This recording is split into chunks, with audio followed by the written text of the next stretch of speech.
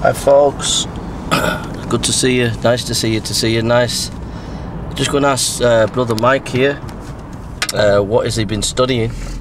So Brother Mike, How you doing, bro? You alright? what have you been studying, mate? What have you been thinking about over the months? How to give the gospel to people who don't really want the gospel but really need it. So basically it's reaching the lost, but the lost don't want to be found, so it's trying to get that over to people and get them to understand, sharing it. So any points of wisdom that you found in doing that, thinking about that? Points of wisdom, I would say praying, that's the first thing, prayer, and desire, and basically getting into the Word. Getting into the Word and knowing Scripture, and also getting to know some of the arguments that are against your position and getting to know their position as well, and undermining it, wounding them, as you said, wound them and heal them. So wound them with the truth and then give them some, heal them with the truth as well. So just that really. You know, what have you been studying, bro? What are you looking at? Well, I think I watched you know, that documentary that we were watching today on Paul. Oh yeah, that. Yeah, I was watching that a few weeks ago, and it just really spoke to me how the commitment that Paul had, all that travel that he did, 3 missionary journeys, and he didn't have like fast travel like we did. And it just showed me like the enormous commitment that he had to the gospel, and that we need to have that commitment. Yeah. And I think the other thing was that wherever he went, things happened. The cities were shaken up. Yeah. And the other thing that, like, the truth. Are you alright, bro? Yeah, he's letting me go. The truth's power, you know. And I think like what Paul, he went to Athens, he went to Jerusalem, he went to the Jews, but all the time he's just preaching the truth. Yeah. You know, and I think a lot of times, like when we're doing defending the faith, we've got to get great dollops of the truth out. Yeah. You know, dollops of who Jesus is, dollops of what sin is, and lots of scripture and that, and it really spoke to me. Yeah. Whereas over the last year and a half, when I've been going down to Hyde Park, not all the time I do preaching, but sometimes it can get theoretical arguments. I mean, if Paul was on a radio show, and he was debating someone, he'd just say, there is a God, you are a sinner, Jesus is the Son of God, he died and rose again, and he'd defend it from Scripture. Yeah, exactly, You know, and he'd just keep it like that, you know. Whereas I think sometimes, me anyway, I can get a bit theoretical, where he was grounded on Scripture. Well, yeah, he was always on the cross, one. He's a man of the cross. A man of the cross, you know, so I think that's what I've been learning. Do you think people like Muslims or atheists will ever understand what we're trying to tell them without them throwing a spanner in the works? I think we're gonna have some. We've had some good conversations, haven't we? Some good seed planting, haven't we? Yeah, it's a good point. I think a couple of things. I think the parable of the sower. Yeah. The seed went on good soil, and then there was bad soil. Yeah. You know, and I think it all depends who's listening. That you have to pray. Like we have been saying, praying for hearts that are willing to listen, and it's getting those individuals that have a heart that's willing to have the seed watered in their hearts, you know. What spoke to me as well today was that guy preaching, I think it was the American guy, said that we need reliable people. We need to have people that are reliable, you know, and I think so far we've got reliability. We just need now to equip one another, equip others, and also to, you know, give the gospel to people, but take it beyond, not just lead them to Christ, but also it's beyond that, isn't it? It's equipping the people as well, isn't it? You know. I think that's what we need to be praying for, and working together. Working together to help us to grow together. Like today, it's been nice, just been relaxing today, but sometimes we have an afternoon or an evening where we have a bit of study together, but drawing others in it, so that they get our hearts and that they get built up, and then they build others up in the process, innit? And then when we go down to Hyde Park, it's taking that same ethos. So we're not just debating and arguing, but we want to see people saved and then come through, discipled. So we need to be praying, maybe for the next year. That's how we move. That, you know. So it's a good point you're making, really. That's it. We need to pray for the lost, innit? Because Jesus came to save the lost, wasn't it? So in Hyde Park, you easily get into debates and stuff, but you know, we know the lost, so we need to bring them home, really, with the truth. We need to really hit the heart, impact the heart with the gospel, innit? And impact the heart of the hearer, isn't it? Yeah, I think that's a good point. It's about saving the lost. It's not about winning the argument or anything. It's about... Not everyone's going to accept the gospel, but we'll do our best to give it, you know. I think it's easy to lose sight a little bit, because when you go down there, it's like gladiator time, innit? Yeah. It's like you're like a gladiator at Hyde Park and you're battling away, but on the street, it really refreshed me, that what he said. It brought it home practically, didn't it? Yeah. That speaker. He gave us those 3 principles. What was the first one? It was seeking the lost. Yeah. Was it? Seeking the lost, equipping the saints. Equipping the saints, and what was the third one? Seeking reliable people. Reliable people, yeah. So for leadership. So our hearts, our DNA has to be seeking the lost. Yeah. Equipping the saints. Yeah. And then empowering people to leadership. Yeah. But you don't give it to just anybody. You've got to find people who are going to be reliable. Yeah, it's not anyone can have a go. It's like you said when you do your table, like loads of people go, yeah, I want to get involved, and like the guy said, it's not just anybody that can do it. It's you've got to see people who are reliable, haven't you? Can be trained, equipped, whatever. You know? Who have the heart to be trained, who have the heart to be equipped. Yeah. Because they all think they can do it, but they're not necessarily can unless they've had a desire to serve. If they don't have a desire to serve, then you haven't got a... Do you know what I mean? If the greatest preacher turned up at a church for the first time, that preacher wouldn't say, right, I want to preach. They just want to serve. It's the leadership comes because you have a heart of service. That's right, yeah. You know what I mean? So that's why they're reliable. They're reliable because the people who just have a servant heart, and they're there willing to serve. Exactly. But when you're doing street preaching, basically they come and they think that the next... I don't know what they think, but they kind of think... Yeah, they just go in it. They just go in, they come blazing, don't they? Yeah. So it was good tonight. I really was blessed. Yeah, it's alright, wasn't it? That first time preaching was okay, that. Yeah, it was good. It was good.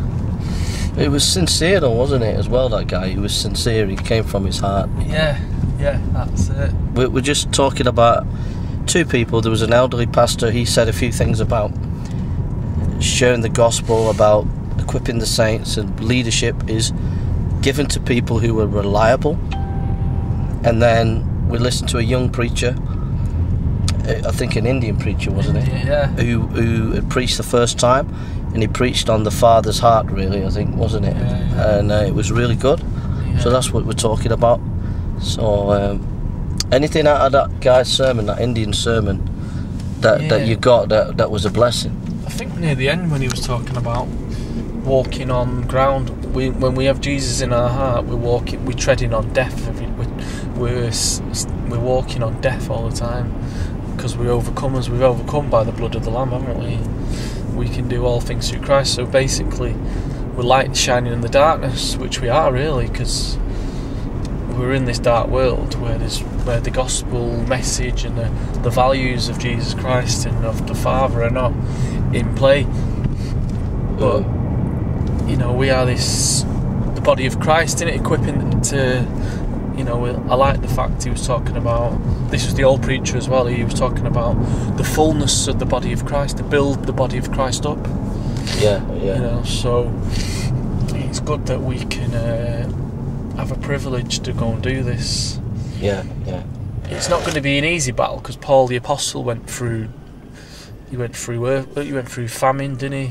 Hunger, cold, nakedness, being rejected, all these things. This is like the walk of faith, isn't it? Yeah. That's like the tough walk of faith, isn't it? But you know, we can be successful if God's going to bless us, isn't he, and use us mightily. I think what I got out of it as well, I was quite touched really, because when you go through difficulties or when you're going through stuff, it's hard to appreciate that you're loved by God sometimes. Yeah. And it just really spoke to me that I need to meditate more on that God is our Father, that He loves us, you know, and to appreciate that more, because and to walk in that grace, you know. I like what he's... Sorry, go on. So that I got a lot out of that, you know. It really touched me, you know. I like what he said about, like, God just wants to bless us. So we might be going through a hardship, but we get a double blessing, because like Job went through a lot of... God said, "Have you considered my servant?" And that was so he could double bless him, because he knew he was going to walk faithfully with him, you know. So I like the fact that God has always got something good for us, hasn't he? It's never bad, is it? It's always good. No. He lets bad things happen, but they're always behind the scenes. He's working out a blessing, isn't it? You know, it's working out something for good to come out of that. And I think we go through certain trials as well, so that it strengthens us for the future, for other things. It's a good point, mate. It's a good point. It's like if you go through, I don't know, like I went through the death of my father, and maybe God will use that. I might meet someone who's lost their dad, and I can relate to that. If someone's never lost their dad, and it's hard for them to relate to another person, that's what it feels like. Maybe they can empathise, but don't necessarily know that feeling. But so maybe God uses these things as a blessing.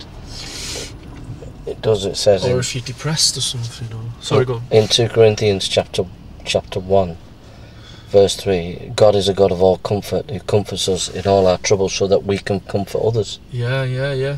So that we can comfort others. So. Yeah. And there's many times when I've gone through trial that I meet someone later, and they're going through the trial that I've gone through, and I'm the only person in a way that could help them, because it's the exact trial that I went through. Yeah. So I'm the person that they need to hear. Yeah. And it's the same. All of us will go through specific things, and that we meet someone, and it's exactly what they need. Because it's exactly what you've gone through, or you know, and you understand all the feelings and the difficulties and the challenges that they are facing, you know. Yeah. And that's happened to me a few times, you know, in the past. Yeah. And it's really... But it was refreshing tonight. It was refreshing to just worship the Lord, and they're simple messages, but they were powerful, weren't they? You know. That's what I liked about going down on Wednesday, because it'd just be a simple message, but it'd have packed so much power in it. You know, it'd be like a sucker punch. Boom! Wow. Yeah. You know, and they're just simple truths, aren't they? Yeah. It's just simple. I found that when you start worshipping God or whatever, things start to happen, don't they? Yeah. And the atmosphere changes. It's like God's on the throne, and He hears the praise, and He's listening, and He starts to move. You know. He's always working, isn't it? It's amazing, isn't it? Jesus said, didn't He, my Father and I are always working. The Father's always working. Amazing. But it was a good truth, though, to think that God wants to bless you, that He's on your side, that He's with you, no matter what. So it was really... I needed to hear that tonight, so it was good. Yeah, it's easy to blame God, isn't it, when things are rubbish. But, you know, it's like... I tell you what, it's some challenge being put on this earth, isn't it? Some challenge, man. Amen, amen. So You straight up. it's turn right, mate. Turn right.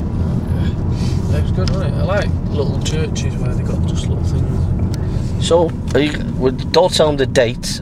So you're going to tell them what we're thinking about doing at Hyde Park. Don't tell the date though. Don't give the date away. Yeah. So we normally, folks, when we go to Hyde Park, just tell them how we feel when we go to Hyde Park on the coach, bro. What's it like on the coach? Megabus. It's like giving birth to triplets in one go. Having no gas or air to help you, you know. It's terrible. It's like, it's another dimension. It's just another dimension. It's terrible, isn't it? It's like the Twilight Zone, you know, things aren't as they seem, you know. We're in and out of limits here, you know what I mean? It's like the terrible. He said it's like time's going backwards. He said it feels like when we were in Manchester just a minute ago, he said being on the coach is like being in a washing machine. Yeah, on a fast spin. On a fast spin. Cold wash. So we're planning, we're not going to tell you the date, but we are going to come down to Hyde Park, but we're planning to go down in luxury in this Dulux wonderful car of yours, aren't we? Yeah, that's the idea. So that will be heaven on earth. We can relax, chill out, do a bit of having sandwiches, having a bit of sleep, having a bit of a rest. So I'm looking forward to it in this car. It'll be, if we get to go in this car, it will be pure deluxe, because I feel like when we go in to Hyde Park and we go in on Megabus, it feels like we're Royal Marines that have just done a battle already before we enter into another battle at Hyde Park. It's like crossing the English Channel to land on the Dunkirk beach. You know, in one of them going across the choppy sea, in one of them things with loads of men just crammed together. It is, man. You get there and you're all, everyone's just regurgitating everything. And then we're back, when we've had hours and hours of torture on Megabus, we get off, we get into Hyde Park, we're whacked out then, and then we have this battle with all the Muslims debating, and then when we come back, we get on Megabus, and by the time we get home, I feel like I've had a fight with Mike Tyson. Yeah. And given birth to 2 triplets or something, you know? Yeah, would you say that Hyde Park is like the WWF Royal Rumble, where it's like every man for themselves, just in a big ring, and everyone's just tag, what they call, where they tag one another, you know, like, it is, you're in now. It is. I remember, you know, when we sat down at the park, we sat down, didn't we? And we sat on the grass. Yeah. And Hatum came to talk to us, yeah? Yeah.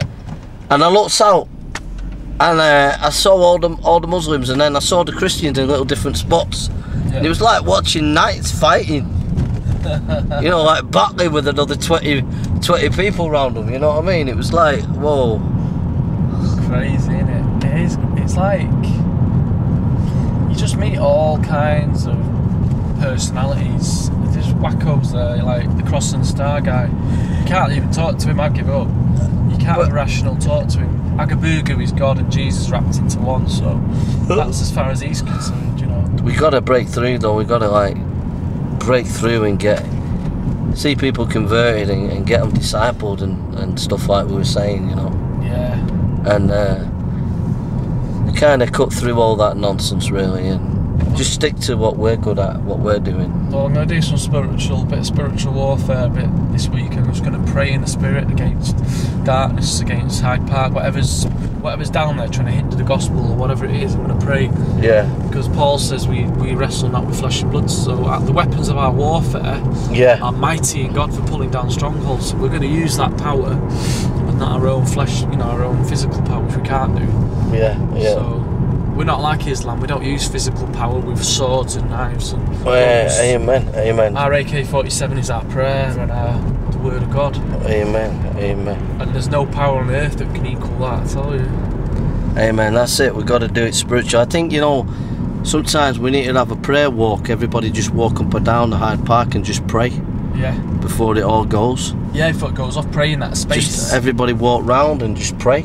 Yeah. And pray, you know, have a special... You know what? I think we should all have... All the Christians who go down there and who's interested, we should have special nights of prayer. Yeah. you know, pray for that place, you know. Yeah. We've got to pray for that place because it's so strategic, it's so important. The Muslims need to realise, and if they're walking on holy ground down there, you know. Imagine if there was a revival of Muslims getting converted down there. That would be amazing, that wouldn't it? That would be amazing. That, I mean, that it would. If that did happen, it would affect the whole of the world, wouldn't it? Because they're all watching Hyde Park. Remember that guy said in the church tonight, "By your faith it shall be done." Yeah. That was good as well.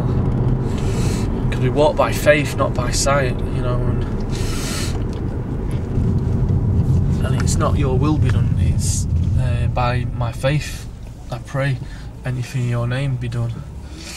I think we can, yeah. Anyhow, folks, we're going to go now. It's nice to see you nice. We love you all. So God bless you. And we'll see you soon. God bless you. Love you all. Take care now. Take care. Goodbye from me. And goodbye from me. God bless you. God bless.